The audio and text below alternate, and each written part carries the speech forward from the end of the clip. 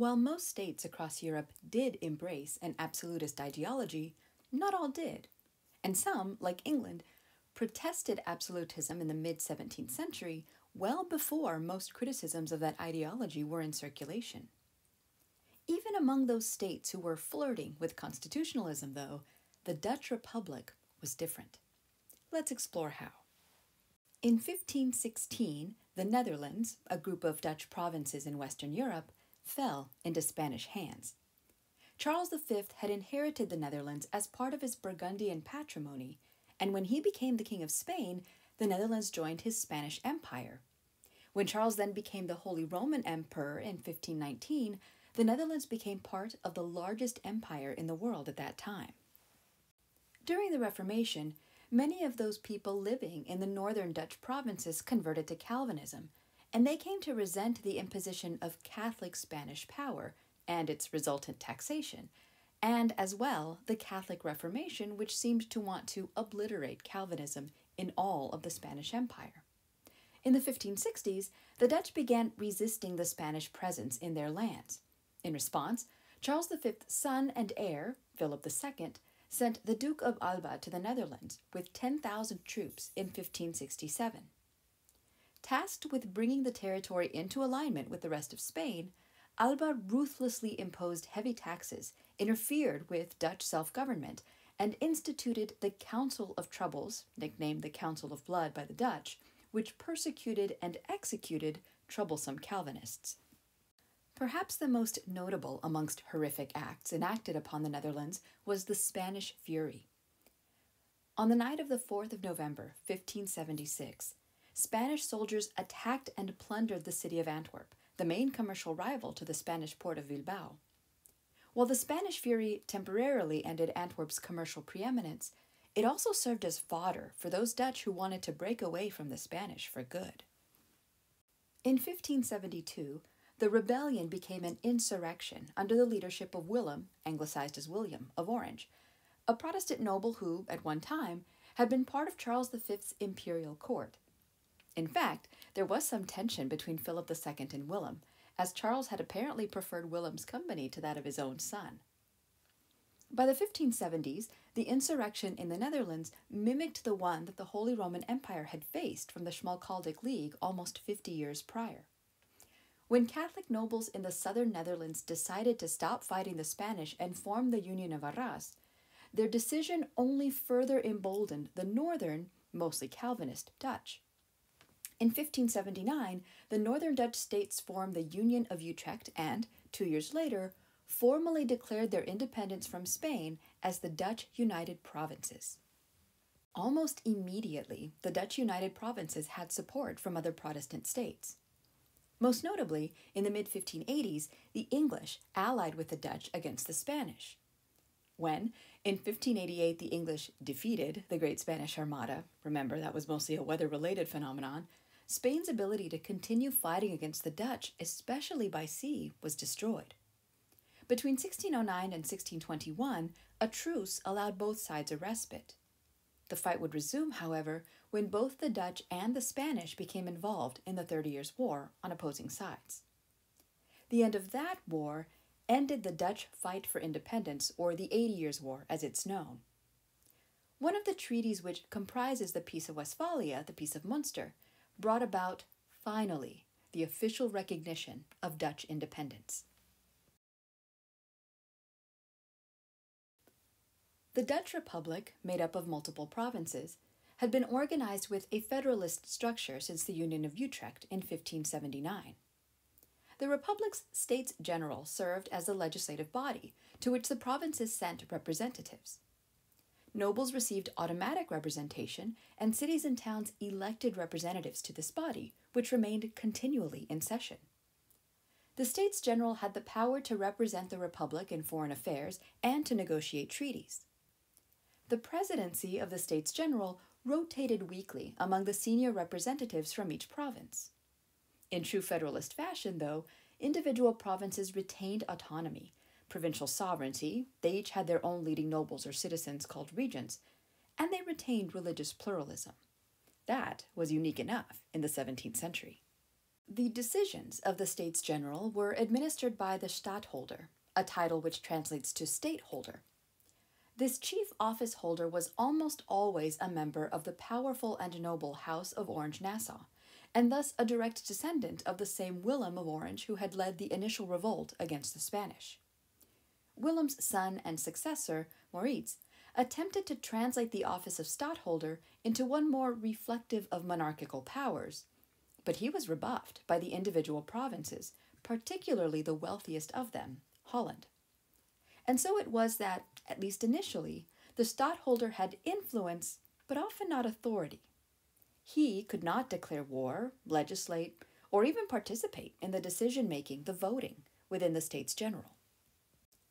While Dutch citizens enjoyed some basic rights, provincial courts protected the citizens against arbitrary charges and seizures, for example, the Dutch Republic was more of an oligarchy, in which wealthy, influential regent families monopolized political power both at the federal and provincial levels.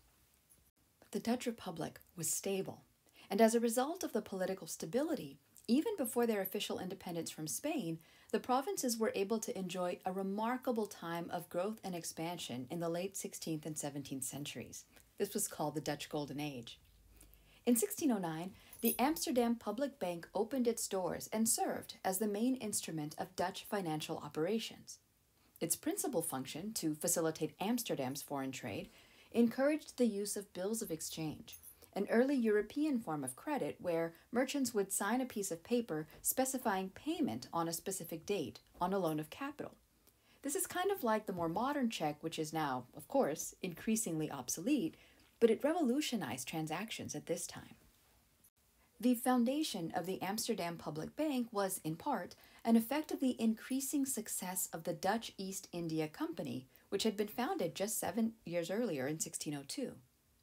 This company, known by its Dutch acronym VOC, had been established as a chartered company after the forced union of a variety of smaller companies focused on Indian Ocean basin trade. The VOC was unique in that it was the first company in the world to sell shares in that company. It was the first publicly traded company ever. Anyone who could afford a share, or even part of a share in the company, could benefit from successful voyages. In 1621, the Dutch West India Company, the GWC, was founded to take advantage of Atlantic trade. These two companies, as well as the success of the Amsterdam Public Bank, increased the wealth of all of the citizens in the Dutch Republic.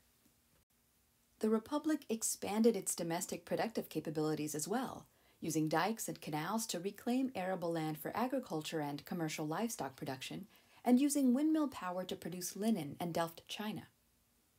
The Republic dramatically increased its population.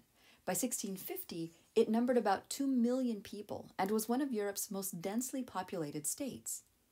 Amsterdam, by this time London's main commercial rival, increased in population from about 50,000 in 1600 to 150,000 by 1650.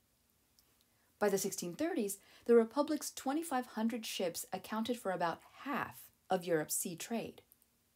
Such wealth made them the target of various states.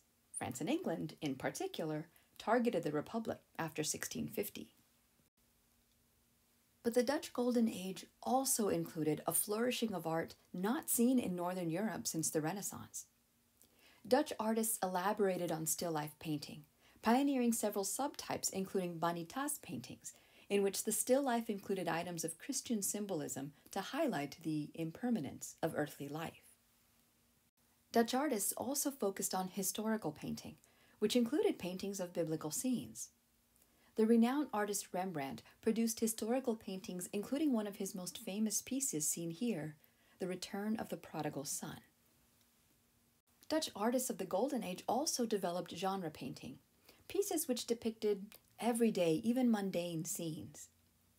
These artists were influenced by the work of Renaissance painter Peter Bruegel. Johannes Vermeer's The Geographer and Girl with Pearl Earring are examples of genre painting, as is Judith Leister's The Happy Couple. But, as previously mentioned, the Dutch Republic's commercial success bred political and economic competition. By the 1650s, England was under the control of Oliver Cromwell and the Puritan Commonwealth. Cromwell was determined to make England a world power in trade and expansion, and that meant adopting mercantilist ideas and dealing with the Dutch. To that end, he enacted the first Navigation Act in 1651, which allowed imports only if they were carried on English ships or if they came directly from the producers of those goods. This shift hit the Dutch especially hard, as the Dutch dominated world trade because they were middlemen. They didn't produce much of worth except for their ships, which traded items all around the world. Cromwell would also declare war on the Dutch, and the 17th century Anglo-Dutch wars would in fact continue even after Cromwell's death in 1658. The Third War didn't end until 1674. The Dutch lost the First War but won the next two, despite the fact that they lost their primary North American colony, New Netherlands, to the English, who promptly renamed the colony New York after the naval commander, the Duke of York, who'd won the battle for the colony. So the Dutch Empire contracted as a result of the Anglo-Dutch Wars, even though they were able to, at that time, maintain their preeminency in trade. The Dutch would get revenge, at least in the short term, against the English. In 1688, the English Parliament asked Mary Stuart and her husband, Willem of Orange, to take over the English throne from Mary's father, James II. Well, back in 1665, when the Dutch lost New Netherlands, they'd lost it to the Duke of York, that is, to the man who would become James II of England. William and his wife would rule England as William III and Mary II, and after Mary's death in 1694, William would rule on his own until his death in 1702.